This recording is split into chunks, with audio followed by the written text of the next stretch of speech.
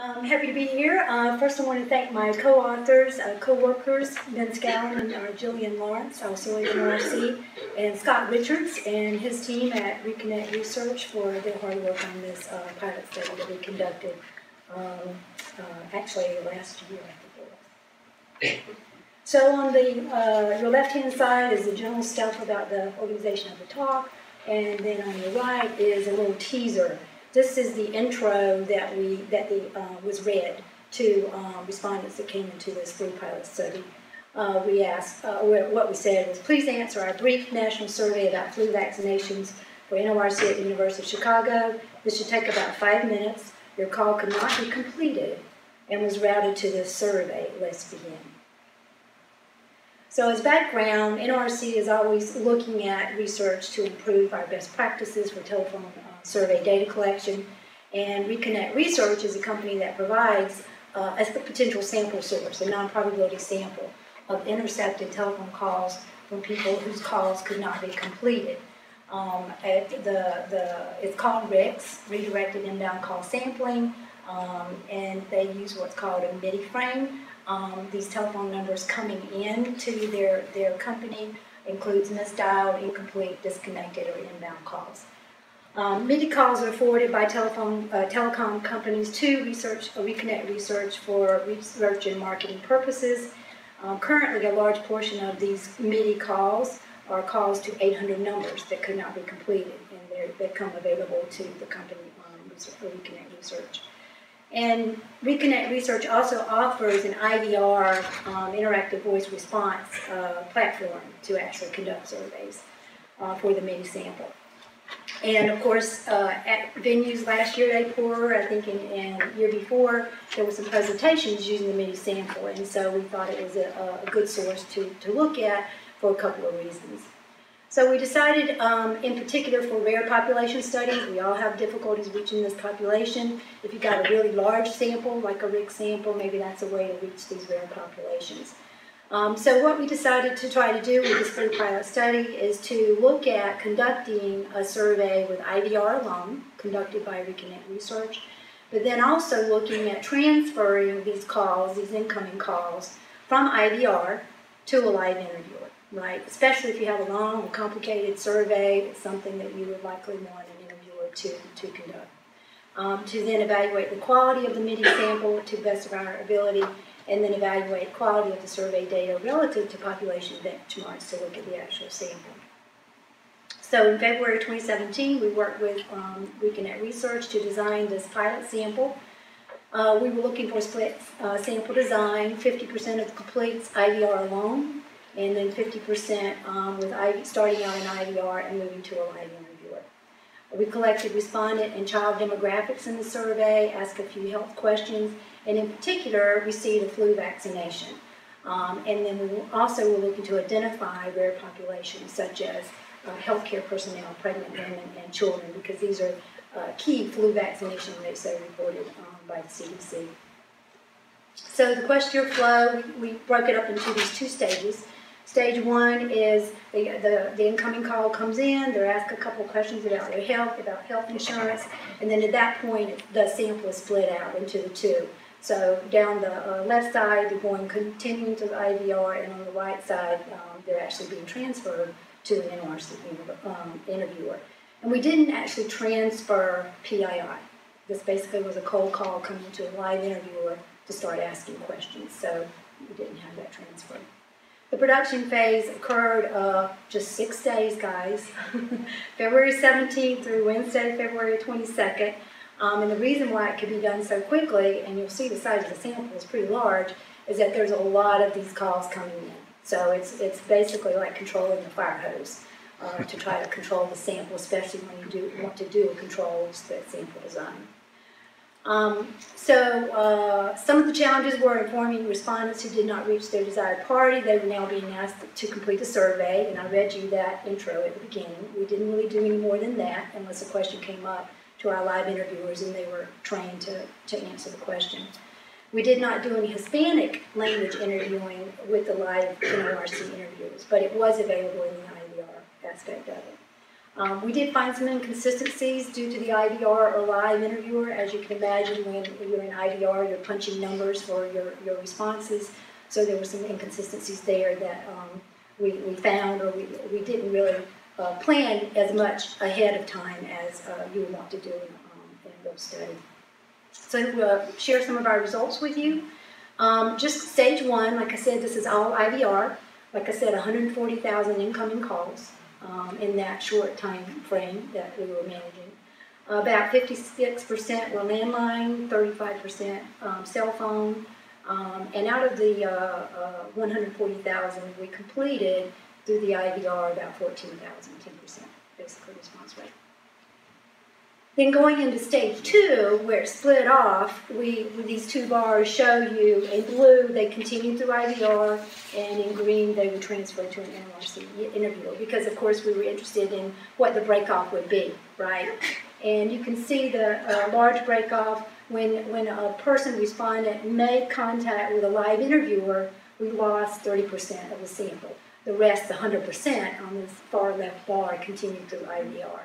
And then when they asked the second question, we lost another 70% or so. And then we did not lose as much in the IVR. So you can kind of see where we start losing. And then we actually, it started leveling off, completed the adult section, completed the child screener section. We did lose more with the live interviewing, with asking the question about children under 18.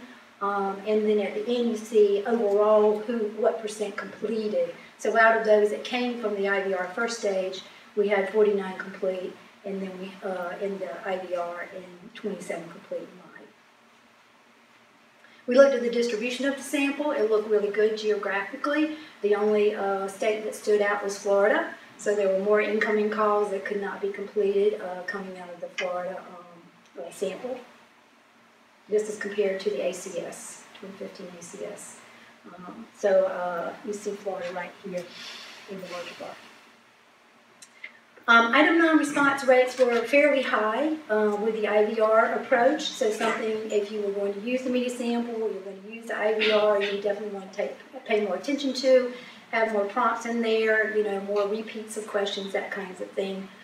Because we did find on the non-response rates sometimes 10 times higher in the IVR respondent surveys than in the live.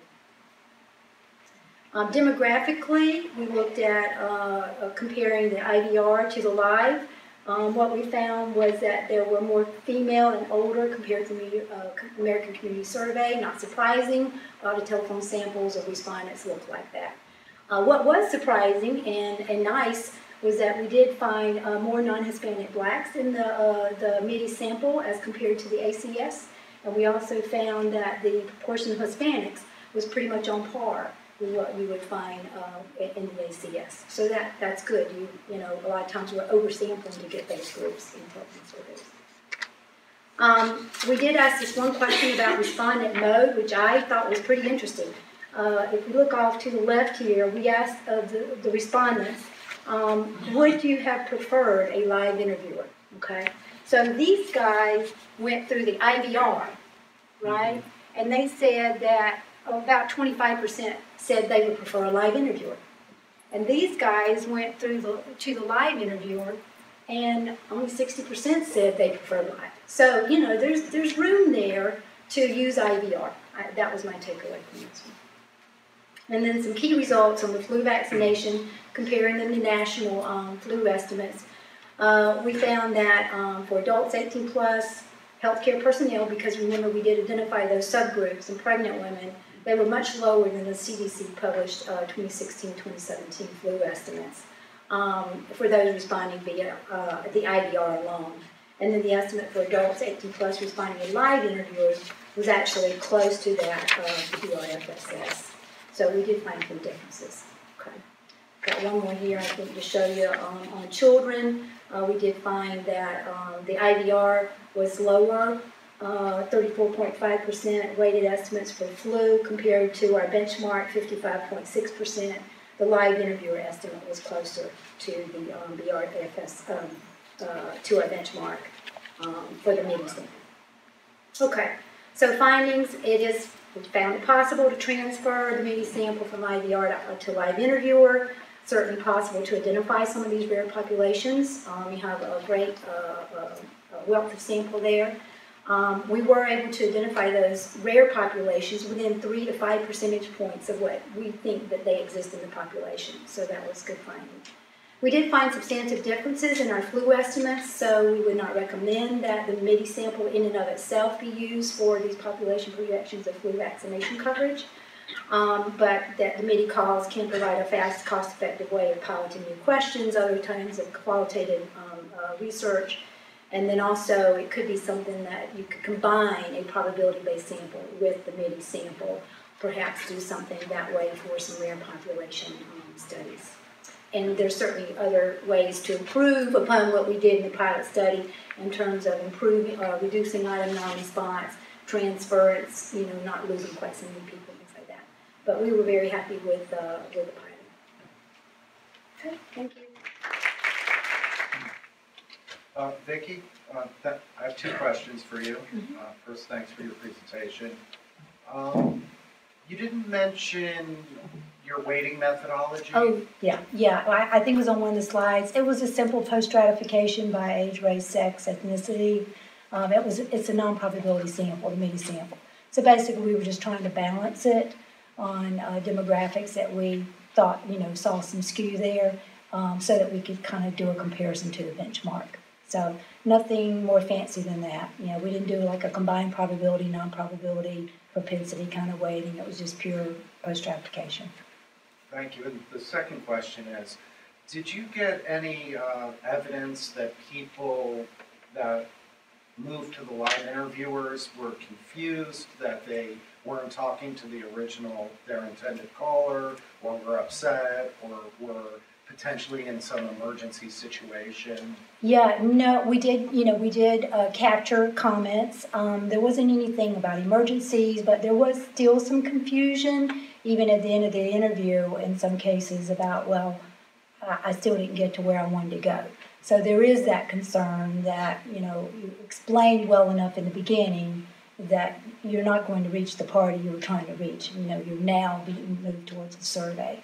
But there was nothing, I would say, that we saw that was like really upset, very belligerent, or anything like that. People basically just sort of, okay, I'm willing to do a survey. Thank you very much. Sure. So a question for, I guess, all of you about item non-response. Did you find it was beneficial or not to allow them to, I thought I saw some reviewers had item non-response, so how did that happen? Did they say skip, or was it just after a certain amount of time with no response that you just get the next question? And was that beneficial? That the IVR would get more accurate responses? When there's social desirability issues. That's sort of, I guess, our assumption, right? Generally, that sort of self-administered, you're going to get closer to the truth. I guess what we did is we just compared. We don't know how much of our results stem from the MIDI sample, right? The composition of the MIDI sample versus whether it was done in IVR or whether it was done live. It's a combination of all that. What we did was basically just empirically looked at how the estimates compared. And when we compared the IVR estimates on flu to the live interviewer estimates, the live interviewer estimates were closer to the benchmarks. So social desirability, I'm sure, plays a part in it, but we certainly would not be able to parse it out with what we did.